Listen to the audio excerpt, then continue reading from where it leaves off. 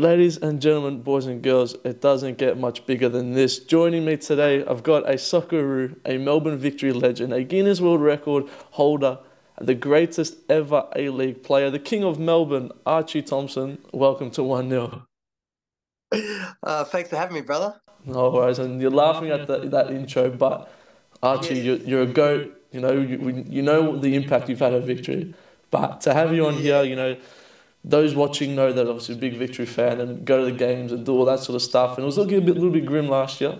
And sometimes we just wish we could sub on a cheeky little Archie Thompson late into the game. The charismatic enigma, that's what we like to call you. So, Wait, mate. To be honest, I don't think I could have even helped them last year because nothing was going their way. But thank you very much for those kind words. It's always humbling when I hear those sort of praises. So it's hard to hear sometimes when people, obviously say things really nice to you. But I appreciate it. of course, of course. Well, first of all, how's it going? How are you? You've transitioned sort of from football and then gone into the media. What's the media sort of thing been like for you? Well, to be honest, man, I really love it. I think when I first went into the industry, I was a little bit naive, thinking that I could just go in there, let my character kind of really just um, take care of the work. But it's not like that at all. You have to put just as much work on as I did when I was training, which led into the pitch. I would realize very quickly that I needed to do that in this world. And you'll get your critics, you'll get people that maybe don't like the way that you analyze things or the way that you talk or whatever. But um, I love it. I feel like I get the same sort of buzz when that light turns red for live on the camera, and all of a sudden I'm like this new person. Like it just I feel alive. I think that's the excitement I get when I step in front of the camera. What I almost got was similar to when I stepped out on the pitch. Very much the same. Definitely. So, I mean, you're someone obviously that, and like we see your persona come through so much in the media now, and when you're commentating the games or when you're analysing the games, you're someone that obviously had that bit of flair and like we mentioned before, that sort of charismatic enigma that you look like every player sort of wanted you on their team. Is that something you feel like is slowly getting taken away a little bit from current day footballers, where with social media and Harry Maguire, for example, he has one bad game and he's just torn to shreds. Do you think people are a little bit worried to sort of fully express themselves maybe as much as you did? And did that ever advantage you or disadvantage you at all throughout your playing career? Well, I will say Harry Maguire's had a lot more worse games than just one. I will say that. I'm a United fan, so But, I'll take it. but I will say, does he deserve the abuse and negative feedback? No. Like, I mean, because you only go out there to do the best that you can. You don't go out there to in anything. You don't go out to be a failure. You want to do the best that you can and make people proud and happy. And sometimes you're not going to be able to do that in any walk of life. And I certainly felt that when I went out on the pitch. I mean, as much as I really enjoyed being out there, there was always fear because I didn't want to let people down, didn't want to let my teammates down, didn't want to let myself down, didn't want to deflate my own ego because I had such a big ego back then. Um, but it's just the way that the world I guess turns at the moment is that we're so quick to judge and make judgments. I try to not be like that, but it filters in because it's almost like some people want to hear that negativity because then it's like, oh yeah, he's saying it real because maybe someone missed something or didn't. But I don't like to try to do that because I know being in those positions, you've only got split seconds to make decisions like that can change games and change outcomes. And let's be honest, if everyone can do it, they'd be professional athletes. But there's 1% of the 1% that 1% can do it. So I think we've got to pay respect for everyone that goes out to try to do the best that they can on any walk of life. I do pass judgment on things, but I try not to. Yeah, definitely. Sorry, I just froze a little bit. That's all. Um, Definitely, for sure. So, obviously, we mentioned your time at Victory. I just want to give you one because obviously we won't keep it for too long. Give us maybe, I know it might be hard because you've had a lot of good memories. Just maybe your favourite memory. One that sticks out for me is obviously that famous goal, wearing that yellow strip against Melbourne Heart. where you obviously took the shirt off. The guy in the crowd let you know his feelings. An iconic moment, a little chip. I was at that game as well. Just unbelievable. What's one that maybe stands out the most for you? Oh man, look, I'll have to say, definitely the grand final wins, both of them. Oh no, all three of them actually were great. Just drop that in, all three. Uh, yeah, I did. I see the ego still doesn't go away, mate. Look, I think I, I, I think that game for me was the one that you mentioned was pretty special because it was a derby. It was just before Christmas. It was a last minute winner. The way that Adama nicked that ball at the back, that could have easily have got in behind him, and it could have been a different scoreline at the end.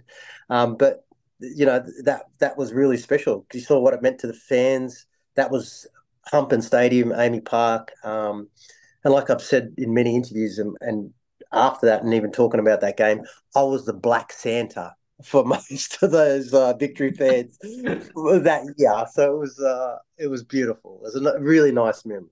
Definitely. So obviously the season's kicking off for the men's next weekend. What do you have sort of any early predictions or especially for victory, how they're going to go? All signs are that no, everyone was kind of waiting for a big signing, but I feel like there's all reports are that they're doing well and they'll be solid all over the park.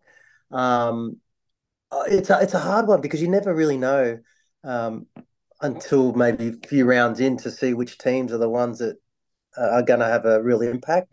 Um, it's probably one of the most even seasons I think I've seen, and you can't go off. You could easily say that maybe Sydney FC because they won the Australia Cup, but like I said, no one really knows until a few rounds in who's going to be there come the pointy end of the season. But look, I think Victory are a good solid chance, hopefully, because like we always talk about, for this league to have any kind of success or impact, or maybe from a viewer that hasn't seen the game, if Victory are doing well, stadiums are full, it's jumping in there. It's fantastic. So look, I hope they do really well. It'd be a shame if they don't again. Definitely, definitely. No, of course, I think, like you said, not that the A League needs anyone, but you do feel like the A League needs a victory to do well. Sydney FC as well. Adelaide just, like you said, the crowd comes in, everyone wants to go more. It looks as better spectacle, and obviously it makes the A League more money. So they're not going to say anything.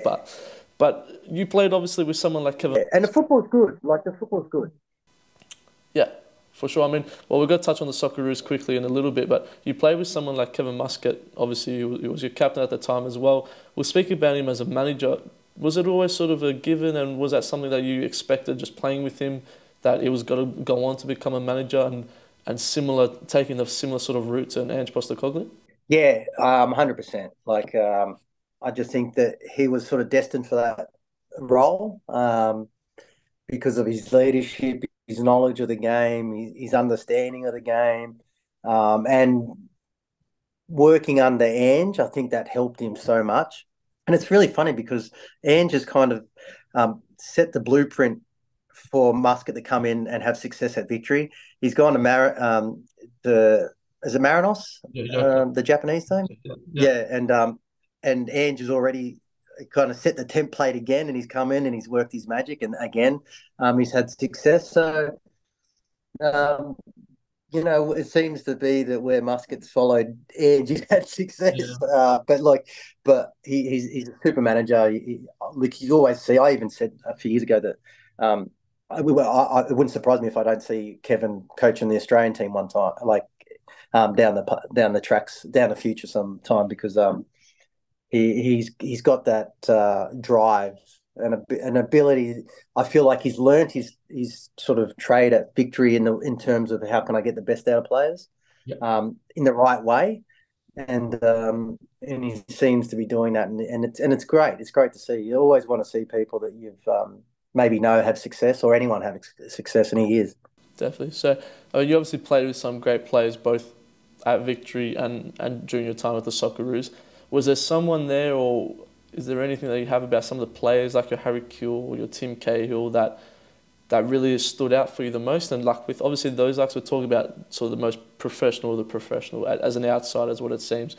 Was it something that, especially those crop of players, that stood out really for you? And what was it like for you yourself as a player, just playing with them?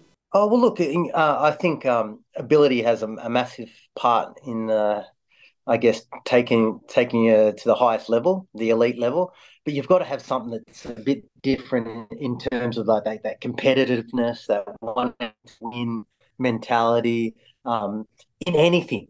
Like it's not just in football; it's like in absolutely anything.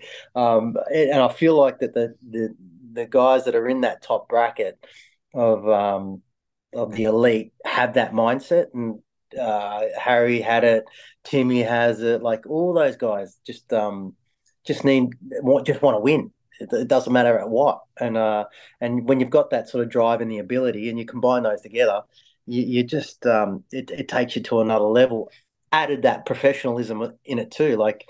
I think with Harry, he had brought his own masseuse along, his own physio. Those are the sort of I think when if you can afford it too, which is fantastic, it helps you get to another level because it's all about that professional recovery, how you look after yourself, what you do off the pitch. And I was never great at that because I like to sort of float in and out of that professionalism of it. But I guess that what makes everyone unique. They find their own path.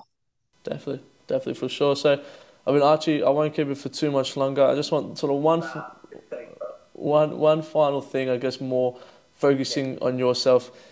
You can look back maybe at the time while you're playing. It's a little bit sort of difficult maybe to sort of really realize maybe how your career is going or the impact, like we said, you've had at a club like Victory and especially on fans. Have you sort of taken the moment to reflect now that you've sort of hung up the boots and really go, okay, I'm proud of my career, or there's something that I could do different? And do you ever sit back and reflect? And do professional footballers ever really do that and just go, okay, I'm proud of my career and I'm proud of what I've achieved? Yeah, look, I think there's always moments in your life that you think, oh, maybe I could have done that better, or maybe I could have done this, or maybe I could have done that. But I feel like if we live in that, we're not going to be prison to what's the opportunities we have now. I'm so grateful and blessed that my football career has given me the opportunity to work in the media and to have all these amazing experiences, not just with football, like, MasterChef, doing the Formula One, going and doing Spring Carnival, having opportunities to do reality TV, but, timing hasn't worked out that has happened, but it will. And I'm pretty blessed in that's happening for me because there's a lot of people that have had fantastic careers, but unfortunately,